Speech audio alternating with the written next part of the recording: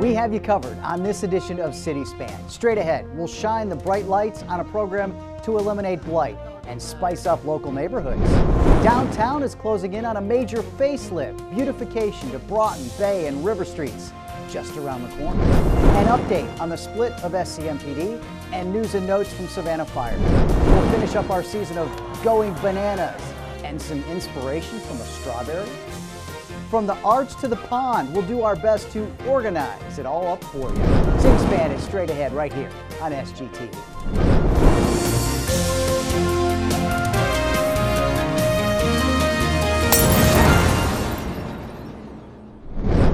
And welcome to City Span. Ken Slatz here, bringing you all the in-depth news and information in and about the city of Savannah. We're going to start with some bright, shiny news, literally.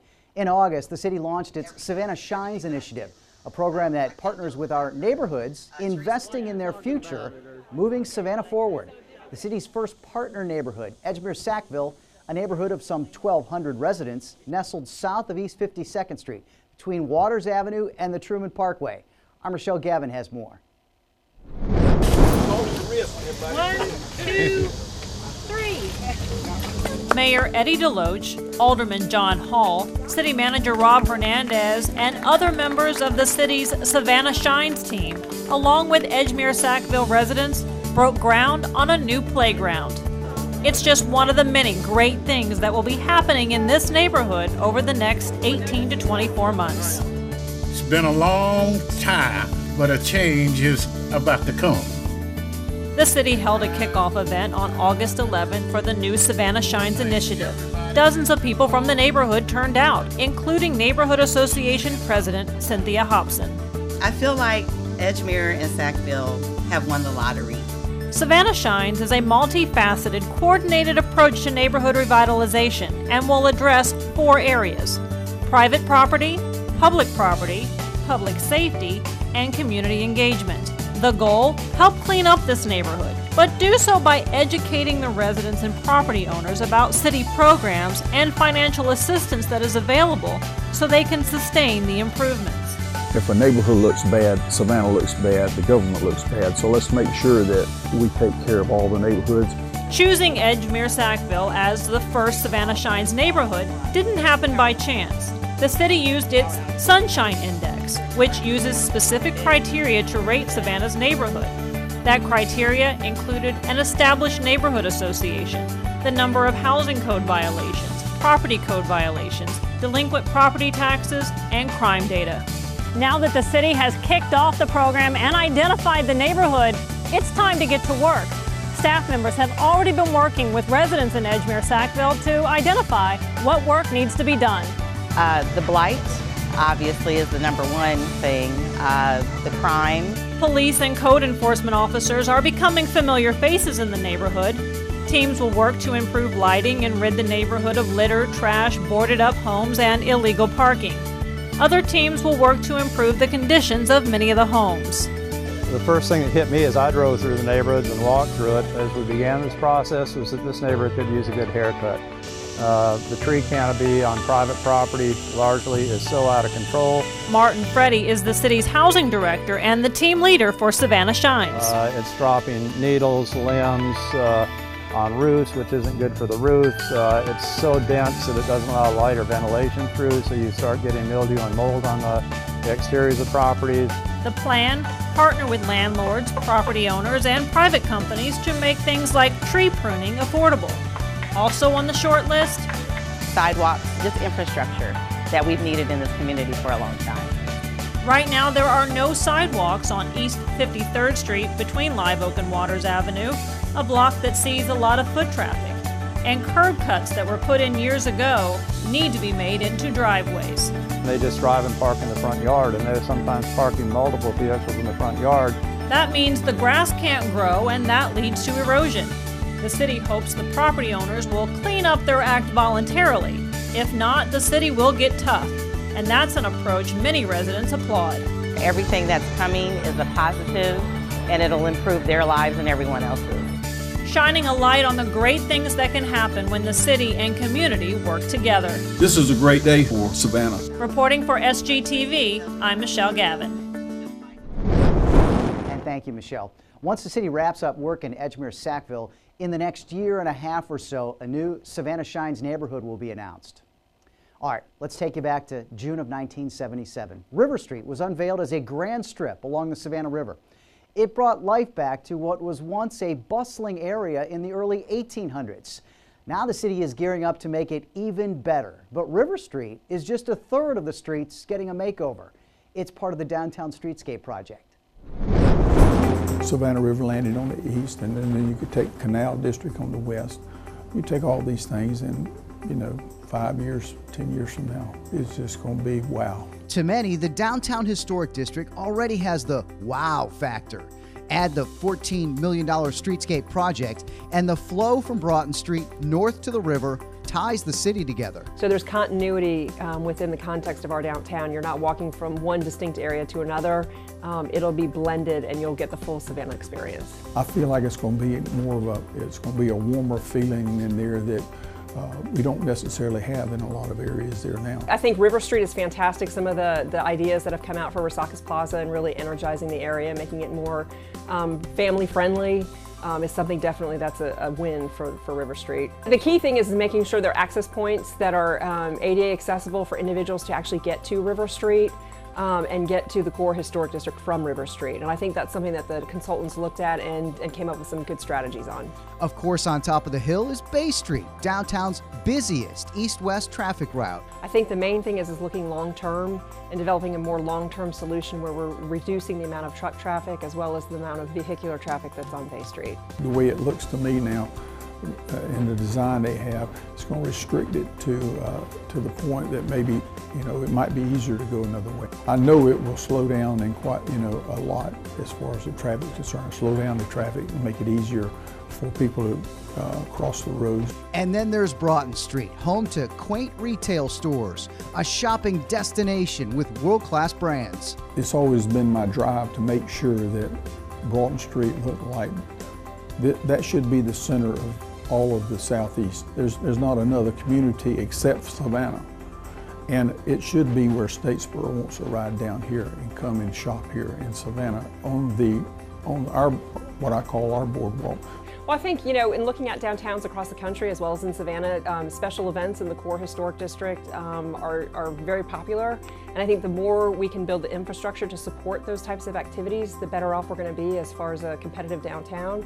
And I think with the plans for Broughton Street and between Whitaker and Drayton Street provide that. The project will go out to bidding very soon, and then Phase 1 construction will begin right after St. Patrick's Day 2018. Sure, beautification of this gem of a city is certainly a big part of the city's strategic initiative. The full study wrapping up after council approval 6 months ago. It's called Savannah Forward. Jeremy Stevens from Managing Results worked with city staff since the project began. Its purpose is to have measurable results in a handful of key initiatives, looking towards 5 to 10 and even 15 years into the future. Strategic Initiatives Manager Liz Taschereau presented the full findings to council. So Savannah, an extraordinary place to live, learn, and prosper is the vision for our city. And then the mission of the City of Savannah is to provide exceptional public services to residents, businesses, and guests so they may experience a safe, healthy, and thriving community. This is really a change of direction. It's a completely different way of interacting with our citizens. It's a completely different way of getting things done. It's not broken up into different bureaus. It's one. Your purpose is safety. Your purpose is this, and it breaks it up into 4 or 5 angles. And that person, his sole responsibility or her sole responsibility, is to make that happen. So people will be more accountable for what they're doing. As part of the strategic plan, the Arena Canal District is one of the top priorities. So much so, it's getting a dedicated staff of 2 to 3 individuals to help lead the way. City Manager Rob Hernandez says this is the biggest public project for the next 15 years, financially in the hundreds of millions of dollars. This will expand the downtown core of the city. It is transformational in terms of our development and our continued maturation into a leading world-class city. There's a lot of work that needs to be done there, and we are now at the point where we need to put a team of professionals here within the city whose sole job is going to be focused on bringing the arena to fruition, and continuing on with the redevelopment projects that are in the arena development districts.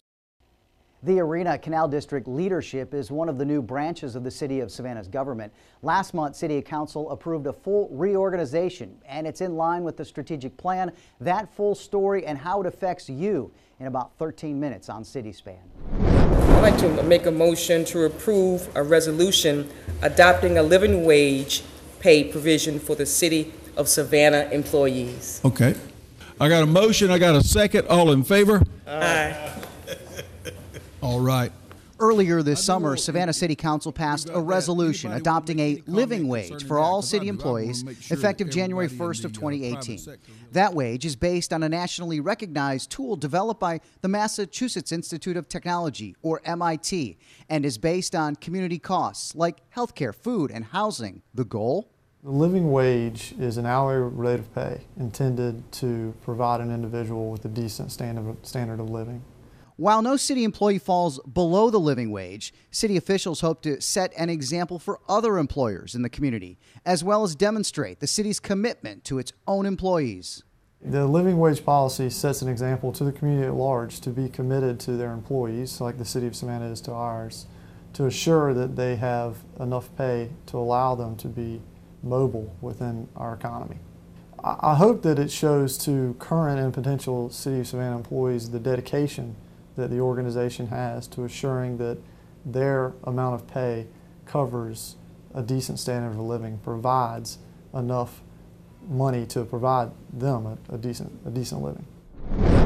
Georgia state law prevents municipalities from dictating a living wage for the private sector, so the policy only affects City of Savannah employees. The wage will be recalculated on an annual basis using the MIT formula. All right, straight ahead after the break, more easy online access to City of Savannah resources. It's called Open Neighborhoods, why it's important to you. And Mayor DeLoach tells us what we need to know as the city works on the split of Savannah-Chatham County's police department and the plans ahead. Have that next on CitySpan.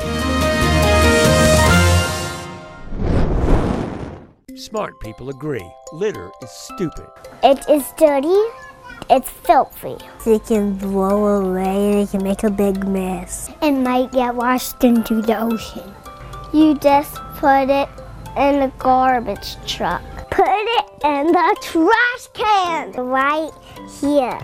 Litter makes your neighborhood trashy. Littering is against the law. Litter is stupid. It drives us stupid. It's stupid.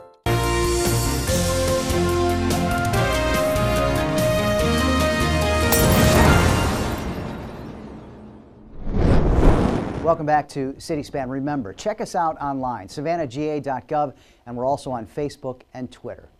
It has been 12 years since there was a Savannah Police Department. Since then, it's been a city-county partnership that'll remain in place until February.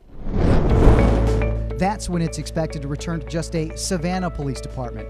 That decision handed down by council on the last day of May, which was weeks after the release of the city and county-initiated third-party report. The Berkshire report was completed in April so that we could finalize the county's share priority so they could adopt their own budget. And since the county has not responded, we are forced to take a vote this morning to end the police merger. Hearing none, it carries unanimously. I feel like the long-term effects will be an improved police force for the community. I know it'll be improved just by the numbers, and the ability to interact with the community has just got to make a huge difference. The major part of the Berkshire report, highlighted by the mayor, is the 7-minute response time for Priority 1 calls. That study works well for us. I mean, it works well for anybody that wants to use it because it outlines, you know, there's more than just how many people you got out on patrol.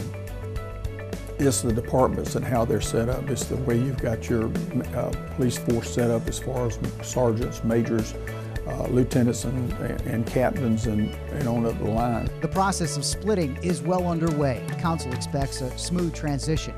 The assets were in place, some of the things we have built since then, but in reality it belonged to either the city or the county. So it's pretty well split where we have 3 precincts and ones we need in our area. We have those, and we have some already in place. February 1st is the target date for the completion of the split and the restart of the Savannah Police Department. We're going to come out today and just update you on some of the things that's going on departmentally. Savannah Fire Chief Charles Middleton making his quarterly personal visit to Station 2 at Tibet and White Bluff. It's a practice the chief believes is important in building a rapport with his nearly 350 firefighters across the city.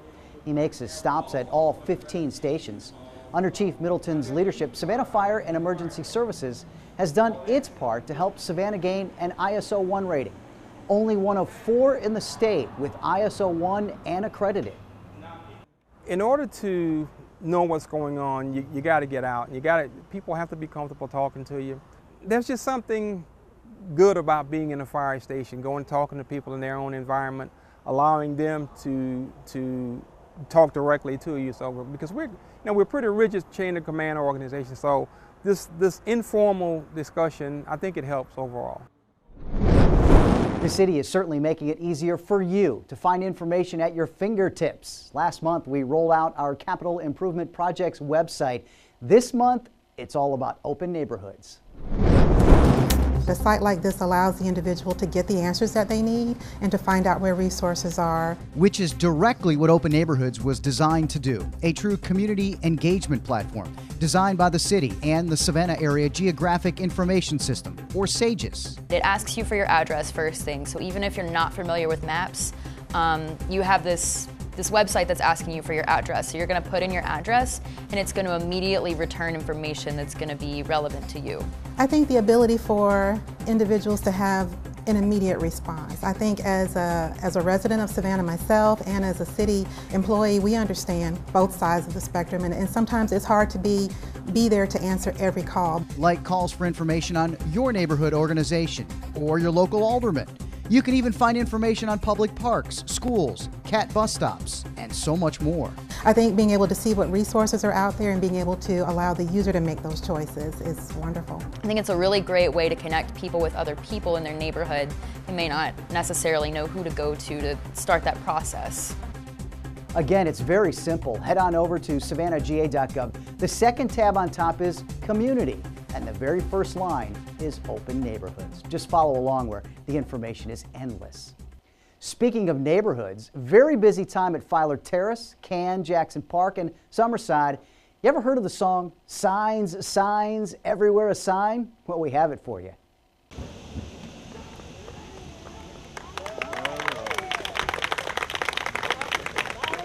A trifecta of neighborhood joy. Brand new signs are now up in the 5th District. Alderwoman Dr. Estella Shabazz serving as Master of Ceremony. Each of the neighborhoods in her district.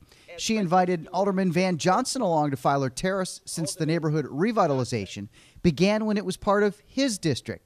Yes, these are just signs, but they mean a whole lot more to the residents living there.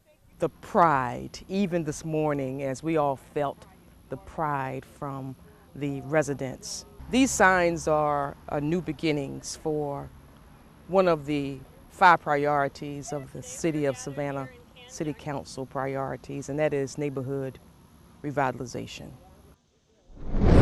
Hurricane season is upon us, and just like it's important to secure your home and property should an evacuation become necessary, taking care of your finances ahead of time can help you weather the storm. Here's our friend Richard Reeve with more. September is National Preparedness Month. Emergency agencies encourage you to prepare for emergencies in your homes, businesses, and communities. Having your finances prepared can make any emergency less stressful. Here are a few financial tips to prepare you for a natural disaster. Have an account dedicated to saving money for a natural disaster. The amount of savings will depend on your family size. Less than half of Americans have a household emergency plan. If you don't have any savings, start with a small amount, such as $5 or $10 from each paycheck until you reach your goal. Separate these funds into an account dedicated to an emergency situation. Have your important documents in one place, including financial documents.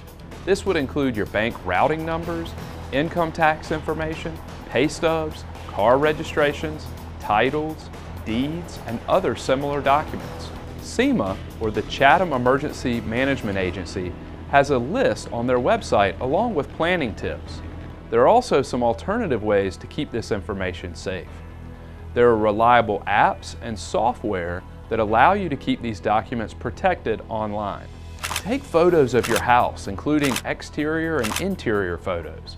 Make sure to include rooms and personal items in the photos. Including the make, model, and year of your belongings will ensure you'll receive the correct compensation. In the event of a disaster, prepare to take cash. Have a small amount in a safe place at all times. During a natural disaster, it may be difficult to use credit or debit cards and not possible to use ATMs. Because September is National Preparedness Month, take some time to prepare for a natural disaster. Remember these tips and plan ahead. Until next time, I'm Richard Reeve, and you can bank on this.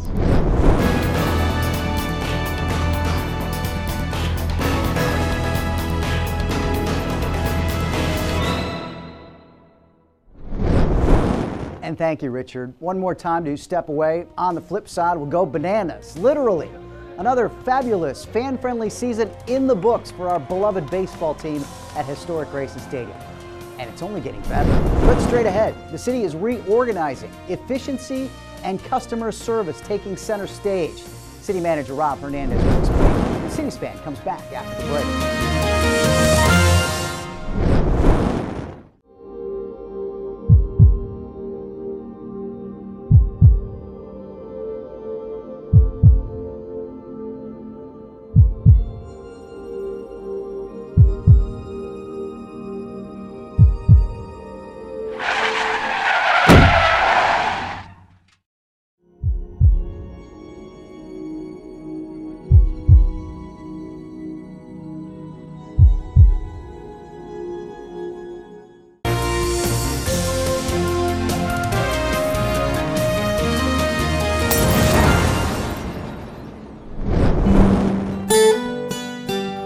My collection that I've entitled Native Blooms. They're all people who are residents of Savannah, not necessarily born here, but I think that they speak to what Savannah is. They're the best part of what I think Savannah is. That picture is called Savannah Anna, and it's actually a picture of Anna Miller and Frank Miller, both of who are transplants from South Carolina. And to me, it just shows the exuberance and excitement of St. Patrick's Day, but also all the different events that happen in Savannah. I would say I average about 3 months to get a large portrait done, but I work full time, and I can't say that I do it every weekend. This is actually my most favorite piece here. I know it's not a painting, but it's a sculpture that I did, again through our city's Cultural Affairs Department. 8 years ago, I ran across some gorgeous pictures that were taken back about 1913 of children that worked in the oyster factories along the southeast coast. Showed the conditions they lived in, worked in, their little fingers bandaged, and it spoke to me and touched my heart. So I made one oyster shell out of ceramic and put 3 little girls, Josie, Bertha, and Rosie. Thought I was going to be happy just making one, but then I decided no, there were so many other children. I decided to make a dozen on the half shell. I'm absolutely thrilled to be given this opportunity. I understand this is just an opportunity of a lifetime.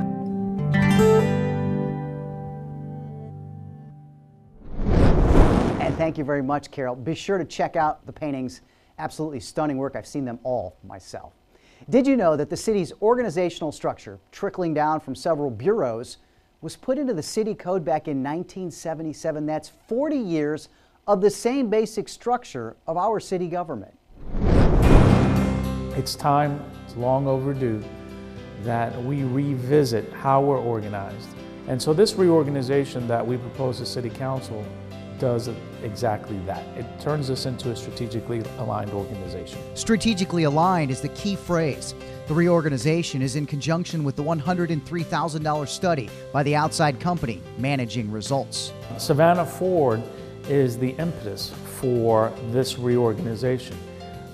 This reorganization could not have taken place without Savannah Forward. We need to eliminate all of that organizational confusion that exists.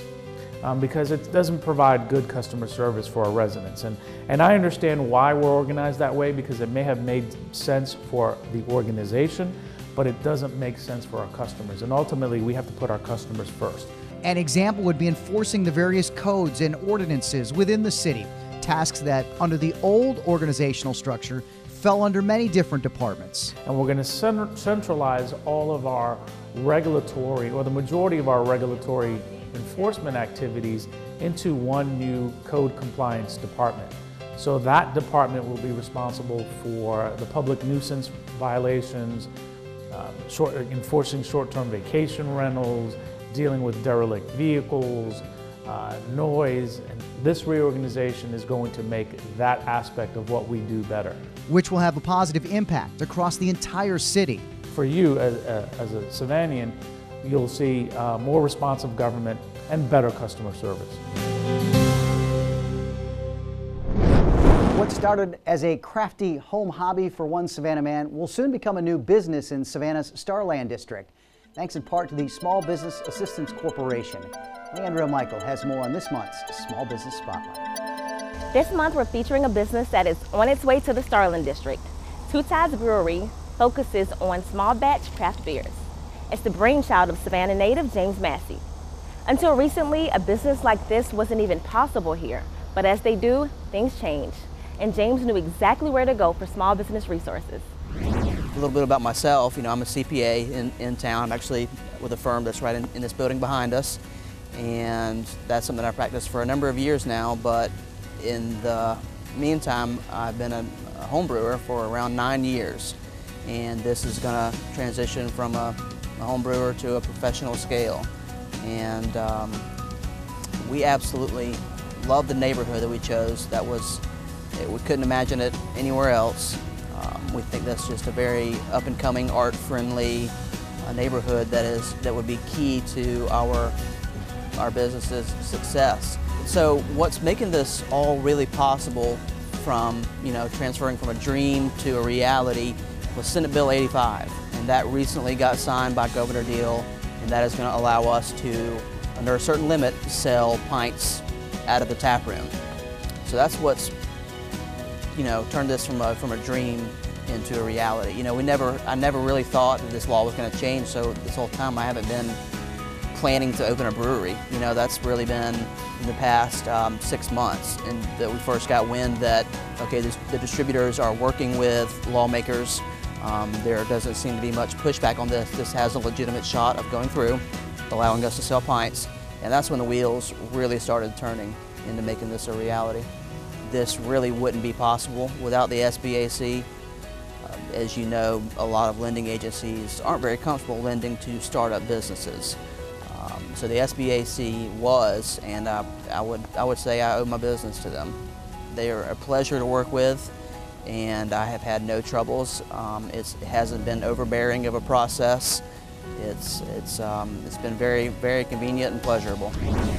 If owning a small business is in your plan, you should visit the Small Business Resource Center at 111 East Liberty Street, or check them out online, sbacsav.com. James's dream is becoming a reality. What are you dreaming about? I'm Leandria, and this is your SBAC Small Business Spotlight.